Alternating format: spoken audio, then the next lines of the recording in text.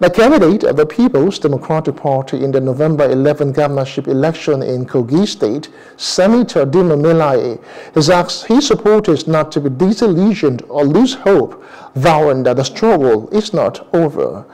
Addressing PDP chieftains and members of his campaign team and supporters at a thank you dinner in Abuja, Melaye posited that if there was a proper election in Kogi, the outcome would have been different. He also blamed other governorship candidates from Kogi West for refusing to step down. He added that if they had listened to the Council of the Elders and did the needful, the people of Kogi East would have supported his candidacy. He called on the people of the state to close ranks across the 3 senatorial districts, saying that the just concluded election has shown that only Kogi East cannot produce the governor.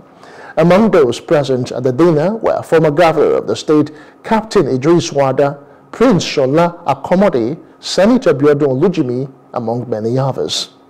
The purpose of this meeting is to galvanize the support of political parties towards judicial and electoral reforms in this country, towards good governance, towards reforming our electoral process. And today we have adopted a name, and the name of this group will be Conference of Opposition Political Parties in Nigeria, COPIN. And by the grace of God, it was a very fruitful meeting. The Labour Party delegation was led by Chief, and we also have the delegation of ABGA led here by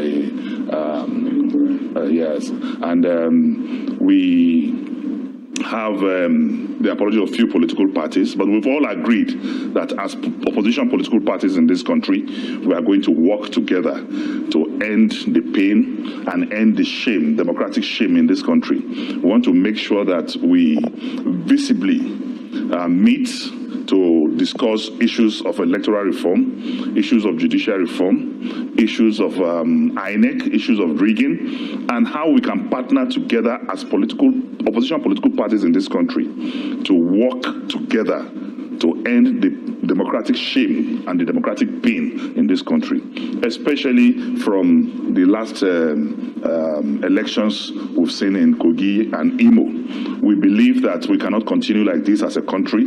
There's a need for amelioration, there's a need for palliation, there's a need for correction. Hello, hope you enjoyed the news. Please do subscribe to our YouTube channel and don't forget to hit the notification button so you get notified about fresh news updates.